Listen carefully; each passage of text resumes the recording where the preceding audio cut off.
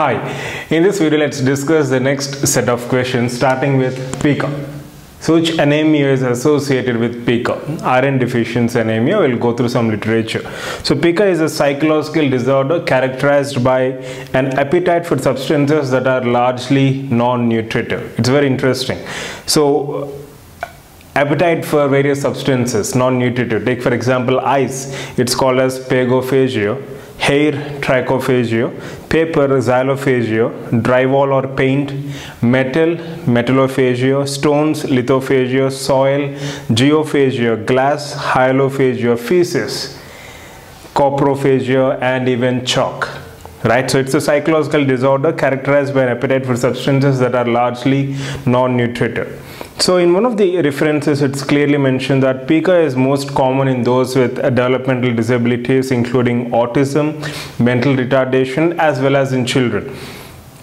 Apart from sporadic cases due to specific underlying psychiatric disorder, pica also features a culture-bound syndrome worldwide. Iron deficiency is one peculiar finding quite commonly associated with pica. So this is one point which I actually wanted to highlight. So anemia, dwarfism, hypogonadism have been related to clay eating among children, women, and in rural areas of several countries worldwide.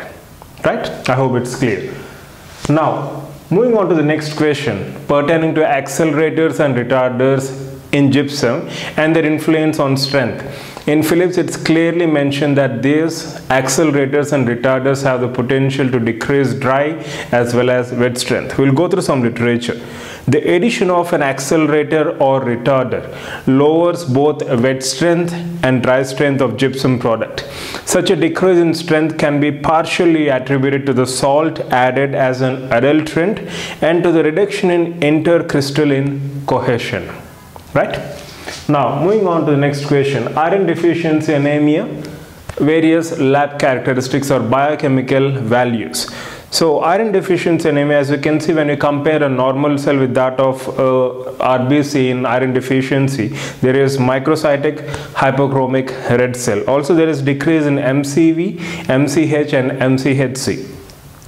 Right, and you can also see various bone marrow changes. Now coming to lab findings, the development of anemia progresses in three stages. First, storage iron depletion. Second, iron deficient erythropoiesis. Final stage is frank iron deficiency anemia. And most importantly, if you look into the biochemical findings, the serum iron level is low, under 50 micrograms per deciliter. The normal range is 40 to 140 micrograms per deciliter.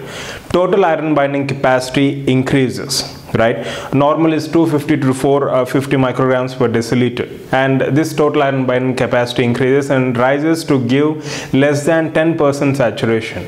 In anemia of chronic disorders, however, serum iron as well as TIBC are reduced. So this is how you can differentiate other anemias from that of iron deficiency anemia. And serum ferritin is very low. Normal is 30 to 250 nanograms per milliliter, indicating poor tissue iron stores. The serum ferritin is raised in iron overload and is normal in anemia of chronic disorders, right?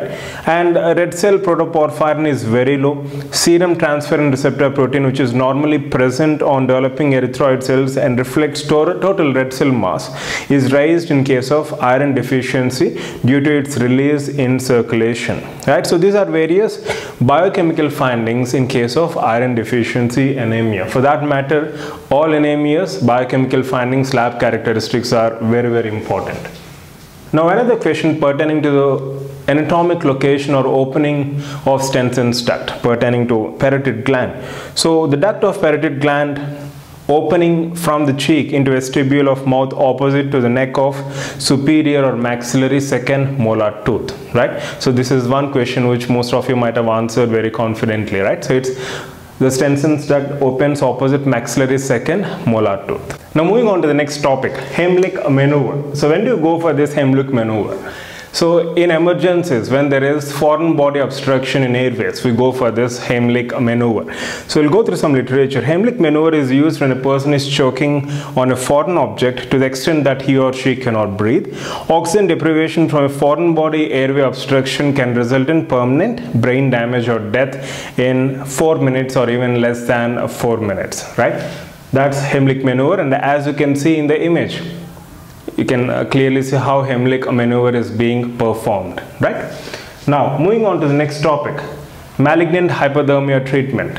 So Dantrolene, directly acting muscle relaxant, skeletal muscle relaxant intravenous, is a drug of choice to treat malignant hyperthermia.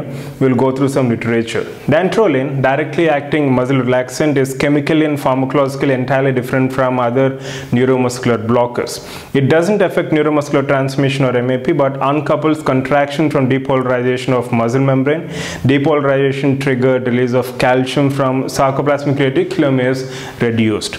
And it's used intravenous, and it's a drug of choice for malignant hyperthermia, which is due to persistent release of calcium from sarcoplasmic reticulum, which is induced by fluorinated anesthetics and succinylcholine in genetically susceptible individuals, right? Now moving on to the next topic, couple. So there seems to be a question on the same. Two forces equal in magnitude, opposite in direction. It's nothing but couple, isn't it? Now also there seems to be a question on slope rule. Same side lingual, opposite side buccal. I'll try to give you the question which I got from few of the aspirants. What is the position of mesiodens appearing right to central incisors while the cone is placed with left angulation? So it means that you're shifting the cone towards left, but the object seems to be shifting towards right. So opposite side, right? So same side, it's lingual, opposite side, it's buccal. So let me try to reframe it in simple words possible. If the object in the radiograph moves in the direction of the tube or the cone, it's present lingually. If the object moves away from the tube or opposite side of that of the tube's orientation, then it's present buccally. Same side lingual, opposite side buccal, also called as tube shift technique or Clark's rule, right? We discussed in detail about Clark's rule in our classes. You can refer that for more information. Now, moving on to the penultimate topic, inlay wax coefficient of thermal expansion. So you have all the values given in Phillips. You can look into the table right now. So coefficients of thermal expansion of dental materials compared with those of tooth, enamel and dentin. Inlay wax, it's the highest, around 400. And when you compare this with that of tooth enamel, the ratio is 35 almost. Even this ratio seems to be highest when compared to other materials, right? So 400 seems to be the coefficient of thermal expansion of inlay wax, right? It's a wax, so it's obviously understood that the coefficient of thermal expansion is going to be high, but quantification is also important, so you can see all the values in the table given here. Now moving on to the final topic of today's video, objective fear in child. So fear can be different types, innate, subjective, objective. We'll go through some literature. So I think there is a question on the same. A child has objective fear because of family, neighbors, own past experiences.